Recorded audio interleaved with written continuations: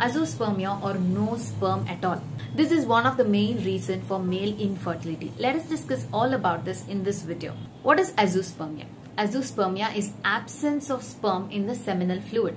Sperm is different from seminal fluid. Seminal fluid is what we see through our eyes, which is the white viscous liquid. Sperm is the microorganism that is present in the seminal fluid in millions of quantity, which can be seen only through the microscope. Whenever a couple comes for fertility treatment, the male counterpart also has to be checked, which means semen analysis is a very important test which has to be done without fail. Because male infertility also accounts to significant amount when it comes to infertility treatment. So what happens if there is azoospermia? Whenever the semen analysis report comes as azoospermia, immediately we shouldn't jump to the conclusion that this couple cannot get pregnant. No, that's absolutely false. Whenever there is a azoospermia, we have to go back and see what is the cause behind this azoospermia.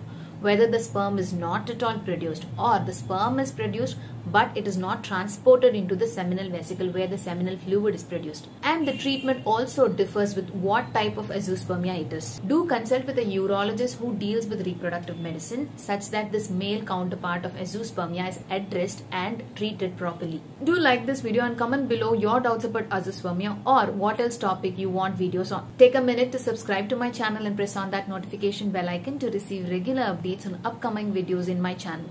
To join the community of 500 plus happy mothers, do check out the Tag Mango link provided in the description so that you can join our community and make use of this pregnancy phase, because this 9 months is a very crucial period in your baby's life. Until I meet you in the next video, stay happy, stay mommified.